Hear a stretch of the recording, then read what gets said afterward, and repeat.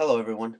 I just wanted to make this video on how to open up a Ipoint Evolution pencil sharpener.